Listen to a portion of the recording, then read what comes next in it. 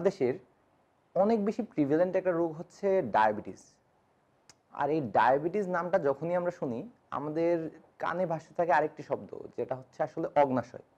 এই অগ্নাশয় জিনিসটি আসলে কি, এটি কিভাবে কাজ করে, এটি কি আসলে, কাজটা আসলে কি এর জানার জন্য আজকে আমাদের পড়তে হবে এন্ডোক্রাইন সিস্টেম। শিক্ষার্থী বন্ধুরা, আমি রাজদীপ দত্ত, গুরুকুল অনলাইন লার্নিং এর আজকের ক্লাসে আলোচনা করব এন্ডোক্রাইন সিস্টেম নিয়ে। তো প্রথমে আমরা জেনে নিই এন্ডোক্রাইন সিস্টেমটি আসলে কি বা এতে কি কি থাকে। Endocrine system consists of glands called endocrine glands widely separated from each other with no direct links. অর্থাৎ এন্ডোক্রাইনের এই পুরো সিস্টেমটিতে অনেকগুলো গ্ল্যান্ডস রয়েছে যাদেরকে আমরা বলবো এন্ডোক্রাইন গ্ল্যান্ডস।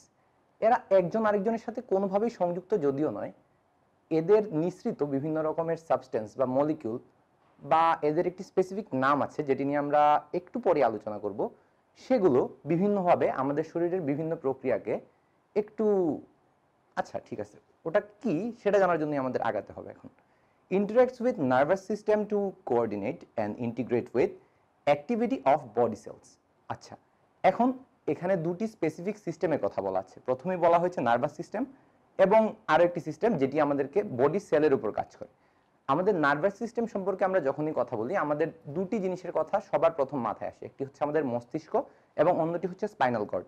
এই মস্তিষ্ক এবং স্পাইনাল কর্ড যেটি হচ্ছে আমরা সহজভাবে বা ছোট করে যদি বলি সেন্ট্রাল নার্ভাস সিস্টেম, সেই সেন্ট্রাল নার্ভাস সিস্টেম বা নার্ভাস সিস্টেমের সাথে কাজ করে আমাদের বডি সেলগুলোর বিভিন্ন রকম কাজকে নিয়ন্ত্রণ করে এই এন্ডোক্রাইন সিস্টেম। আচ্ছা, এখন আমরা জানবো যে এদের ফাংশন কি। এই যে এতগুলো এন্ডোক্রাইন গ্ল্যান্ডস রয়েছে আমাদের শরীরে পুরোটি বিস্তৃত করে রয়েছে এন্ডোক্রাইন সিস্টেম, তাদের কাজ কি? প্রথমেই তারা রেগুলেট করতে হেল্প করে কিছু জিনিসকে, যেগুলো হচ্ছে আসলে chemical composition and volume of internal environment. অর্থাৎ ইন্টারনাল এনভায়রনমেন্ট বলতে আমরা বুঝি আসলে এক্সট্রা সেলুলার ফ্লুইডকে। এই এক্সট্রা সেলুলার ফ্লুইডের যে কেমিক্যাল কম্পোজিশন রয়েছে, যেসব ইলেকট্রোলাইটস রয়েছে, সেগুলোর ব্যালেন্স এবং ভলিউম মেনটেন করতে আসলে হেল্প করে হচ্ছে আমাদের এই এন্ডোক্রাইন সিস্টেম। তারপর মেটাবলিজম অ্যান্ড এনার্জি ব্লক। আমাদের শরীরে খুব গ্রসলি যদি বলি আমরা, তাহলে কার্বোহাইড্রেট, প্রোটিন এবং ফ্যাট মেটাবলিজম হয়।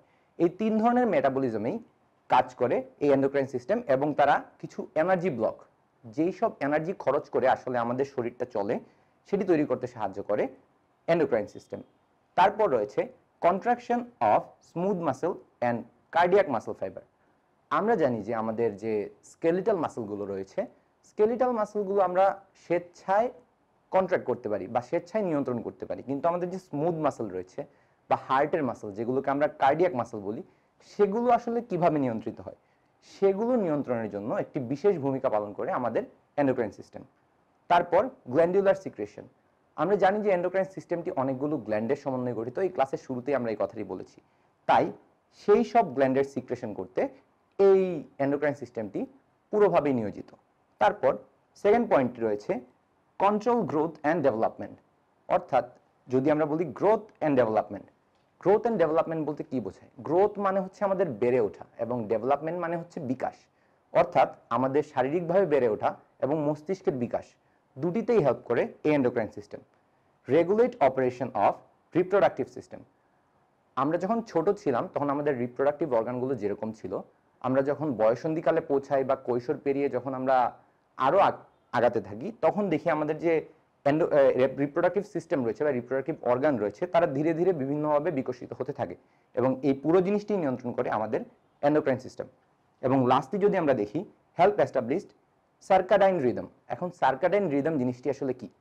আমরা যদি খুব ক্লোজলি পর্যবেক্ষণ করি তাহলে আমরা একটা জিনিস দেখতে পাবো যে আমরা যদি খুব স্ট্রিক্ট একটা রুটিন মেনটেন করি, তাহলে আসলে আমরা রাতের ঠিক একটা নির্দিষ্ট সময় ঘুমাই এবং সকালের ঠিক একটা নির্দিষ্ট সময় উঠি, যেটা আমাদের সেন্ট্রাল নার্ভাস সিস্টেম যদিও মেনটেন করে হাইপোথ্যালামাস, কিন্তু এই হাইপোথ্যালামাসকে এটি নিয়ন্ত্রণ করতে হাইপোথ্যালামাসের সিক্রেটেডি এক ধরনের হরমোন যদি আমরা বলি, বা খুব গ্রসলি বললে আমাদের এই এন্ডোক্রাইন সিস্টেম সহায়তা করে।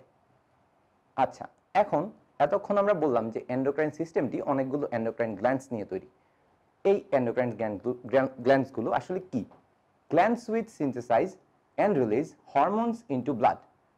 তো এন্ডোক্রাইন গ্ল্যান্ডস বলতে আমরা প্রথমেই খুব সহজভাবে জেনে নিলাম যেই সকল গ্ল্যান্ডস সরাসরি কিছু হরমোনকে ব্লাডের মধ্যে সিক্রেট করে বা নিঃসৃত করে, সেগুলোকে আমরা বলছি endocrine glands. Consist of group of সেক্রেটরি sales surrounded by an extensive network of capillaries. অর্থাৎ এই গ্ল্যান্ডটির বা এন্ডোক্রাইন গ্ল্যান্ডটির কিছু কোর সেল রয়েছে বা কিছু নির্দিষ্ট পরিমাণ কোষ রয়েছে যারা এই হরমোনগুলোকে সিক্রেট করে, এবং এই গ্রুপ অফ সেলস বা এই নির্দিষ্ট সেলগুলোর চারপাশে রয়েছে একটি মেশওয়ার্ক বা একটি গ্রুপ অফ ক্যাপিলারি নেটওয়ার্ক। সেই ক্যাপিলারি নেটওয়ার্কের মাধ্যমেই আমাদের এই যে নিঃসৃত হরমোনগুলো সেগুলো আমাদের ব্লাড স্ট্রিমে চলে আসে। তারপর দেখতে পাচ্ছি that ফ্যাসিলিটাইজ diffusion of hormones into the blood. এইসব ক্যাপিলারিগুলো যেহেতু আমরা জানি যে ক্যাপিলারিগুলোর প্রধান কাজ হচ্ছে রক্ত বহন করে এবং রক্তের অন্যান্য সামগ্রীকে বহন করে আমাদের মেইন সার্কুলেশন নিয়ে আসা, এবং ঠিক সেভাবেই এই ক্যাপিলারিগুলো যারা এন্ডোক্রাইন গ্ল্যান্ডসের চারপাশে থাকে তারা নিঃসৃত হরমোনগুলোকে একত্র করে আমাদের ব্লাড স্ট্রিমে নিয়ে আসে। এখন endocrine glands are also called ডাকলেস glands. Exactly. তো আমরা ঠিক একটু আগেই যে ডেফিনেশন বা যে এক্সপ্লেনেটরি যে কথাটি আমরা বললাম, যেখানে বলা হচ্ছে যে একটি নেটওয়ার্ক অফ ক্যাপিলারি থাকে এন্ডোক্রাইন গ্ল্যান্ডসের আশেপাশে, সেখান থেকে যে হরমোনটি তৈরি হয় বা যে হরমোনটি সিক্রেটেড হয় সেটি ওই ক্যাপিলারিগুলোর মাধ্যমে আলটিমেটলি ব্লাড স্ট্রিমে চলে আসে। কিন্তু এক্সোক্রাইন গ্ল্যান্ডসগুলোর ব্যাপার আসলে ঠিক সেরকম নয়, বা বডিতে অন্য যে ধরনের গ্ল্যান্ডসগুলো আছে সেগুলো সবসময় এরকম কাজ করে না। তাদের একটি নির্দিষ্ট পরিমাণ ডাক্ট থাকে, সেই ডাক্ট দিয়ে আসলে হরমোনগুলো বা এনজাইমগুলো আমাদের ব্লাড স্ট্রিমে আসে, তারপর আমাদের বডির উপর কাজ করে। কিন্তু এখানে যে এন্ডোক্রাইন গ্ল্যান্ডস রয়েছে তারা আসলে ডাক্টলেস গ্ল্যান্ড, অর্থাৎ তাদের কোনো এরকম স্পেসিফিক ডাক্ট নেই যে এই স্থান দিয়ে হরমোনগুলো আমাদের ব্লাড স্ট্রিমে আসতে হবে, তাদের এই জন্য বলা হচ্ছে ডাক্টলেস গ্ল্যান্ড। আচ্ছা, এখন প্রশ্ন হতে পারে যে শরীরের কোথায় কোথায় আসলে এন্ডোক্রাইন গ্ল্যান্ডসগুলো রয়েছে, সেটির দিকে খেয়াল করতে গেলে আমরা প্রথমেই দেখতে পাবো, যদি আমরা মাথা থেকে আসি, প্রথমেই বলা হচ্ছে এখানে রয়েছে থ্যালামাস এবং পিটুইটারি গ্ল্যান্ড। এই দুটি মাথার খুব ভেতরে থাকে, আমাদের মস্তিষ্কের খুবই ভেতরের দিকে এই দুটি জিনিস থাকে। থ্যালামাস হাইপোথ্যালামাসের নাম আমরা খুব সচরাচরই শুনে থাকবো, এবং আরও একটি অর্গান যেটি হচ্ছে পিটুইটারি গ্ল্যান্ড। পিটুইটারি গ্ল্যান্ডকে বলা হয় আসলে গ্রন্থিদের রাজা। কেন বলা হয় সেটা সম্পর্কে আমরা ভবিষ্যতে জানতে পারবো। তারপর রয়েছে থাইরয়েড। যদি আমরা দেখি যে থাইরয়েডের অবস্থানটি কোথায়, আমাদের গলায় ঠিক প্রজাপতির মতো শেপের যে একটি অর্গান থাকে বা যে একটি গ্ল্যান্ড থাকে তাকে আমরা বলছি থাইরয়েড। থাইরয়েডের ঠিক পেছনেই আরো 4টি গ্ল্যান্ড থাকে যাদের আমরা বলছি প্যারাথাইরয়েড গ্ল্যান্ড। তারপর অ্যাড্রেনাল গ্ল্যান্ডস। অ্যাড্রেনাল গ্ল্যান্ডস আমাদের কিডনির আপার পোলে অর্থাৎ উপরের অংশে দুই দিকেই থাকে অ্যাড্রেনাল গ্ল্যান্ডস। তারপর রয়েছে প্যানক্রিয়াস। এক্স্যাক্টলি, আমরা যেই শরীরের যে অঙ্গটির ব্যাপারে বা যে গ্ল্যান্ডসটির ব্যাপারে আমাদের এই ক্লাসের শুরুতেই বলেছিলাম, সেটি হচ্ছে এই প্যানক্রিয়াস বা অগ্নাশয়, যেটি আসলে সিক্রেট করে ইনসুলিন অন্যান্য সব হরমোনের সাথে। সেই ইনসুলিনের অভাব হলেই আমাদের ডায়াবেটিস হয়। সুতরাং আমরা জেনে নিলাম যে প্যানক্রিয়াস বা অগ্নাশয় হচ্ছে একটি এন্ডোক্রাইন গ্ল্যান্ডস। তারপর আরও রয়েছে ইউটেরাস, ওভারিস এন্ড টেস্টিস। এগুলো সব আমাদের রিপ্রোডাক্টিভ অর্গানের এক একটি অংশ। ইউটেরাস শুধুমাত্র ফিমেলদেরই থাকে এবং ওভারিসও শুধুমাত্র ফিমেলদেরই থাকে। মেলদের থাকে টেস্টিস, যেটি আমাদের বিভিন্ন রিপ্রোডাক্টিভ কাজকর্ম নিয়ন্ত্রণ করতে হেল্প করে, এবং এটা সম্পর্কে আমরা আমাদের ভবিষ্যতের ক্লাসগুলোতে অবশ্যই জেনে নিব। তারপর এক্সোক্রাইন গ্ল্যান্ডস। একটু আগে আমি যেটি বলছিলাম যে আমাদের এন্ডোক্রাইন গ্ল্যান্ডস হচ্ছে আসলে ডাক্টলেস গ্ল্যান্ড। সুতরাং ডাক্ট সহ গ্ল্যান্ডস আসলে কারা? এই এক্সোক্রাইন গ্ল্যান্ডগুলো হচ্ছে আমাদের ডাক্ট সহ গ্ল্যান্ড।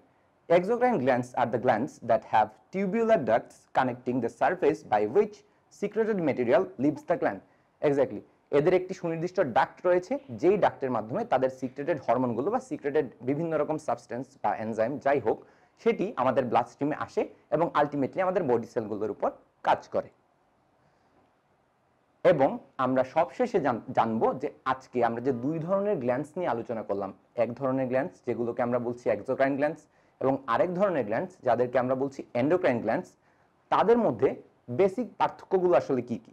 প্রথমে আমরা বলেছি ট্রান্সপোর্ট অফ সিক্রেশন, যেটি নিয়ে আমরা আজকের পুরোটি ক্লাসেই আলোচনা করেছি, যে এক্সোক্রাইন গ্ল্যান্ডসের ডাক্ট বা টিউব রয়েছে যাদের মাধ্যমে ব্লাড স্ট্রিমে তাদের সিক্রেটেড মলিকিউলসগুলো পৌঁছায়, কিন্তু এন্ডোক্রাইন গ্ল্যান্ডসের কোনো ডাক্ট নেই, এজন্য তাদেরকে বলা হয় ডাক্টলেস গ্ল্যান্ড।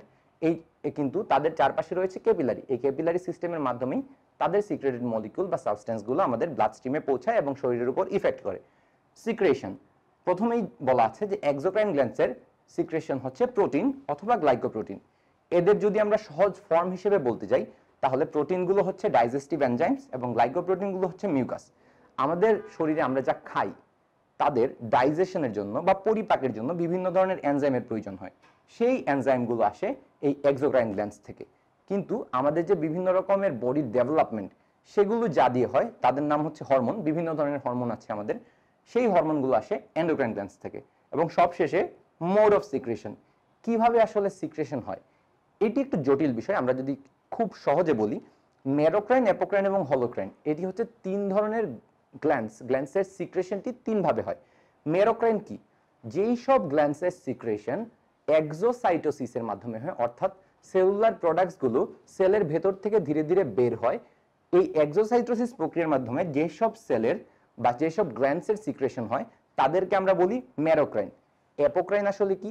অ্যাপোক্রাইন হচ্ছে সেই সব গ্ল্যান্ডস যাদের সিক্রেশনের সময় ওই গ্ল্যান্ডসের এপিক্যাল পোর্শন বা উপরের পোর্শনটি বের হয়ে আসে, অর্থাৎ ওই গ্ল্যান্ডের উপরের অংশটি হচ্ছে তাদের আসল সিক্রেশন।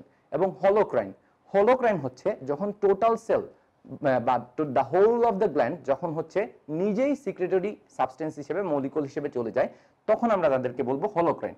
সুতরাং এক্সোক্রাইন গ্ল্যান্ডসের ক্ষেত্রে তিন রকম সিক্রেশনই আমরা দেখতে পাই, মেরোক্রাইন, অ্যাপোক্রাইন এবং হলোক্রাইন। কিন্তু এন্ডোক্রাইন গ্ল্যান্ডসের ক্ষেত্রে আমরা শুধুমাত্র মেরোক্রাইন অর্থাৎ এক্সোসাইটোসিসের মাধ্যমে যে ধরনের সিক্রেশন হয় সেটি আমরা দেখতে পাই। ধন্যবাদ শিক্ষার্থী বন্ধুরা আমাদের আজকের এন্ডোক্রাইন সিস্টেমের এই ক্লাসে যুক্ত থাকার জন্য, এবং আশা করি তোমরা আমাদের এই অ্যানাটমি এবং ফিজিওলজি কোর্সের বাকি ক্লাসগুলো ঠিক একইভাবে দেখবে এবং এনজয় করবে। লাইক, কমেন্ট ও শেয়ারের মাধ্যমে যুক্ত থাকুন গুরুকুল অনলাইন লার্নিং এর সাথে। ধন্যবাদ সবাইকে।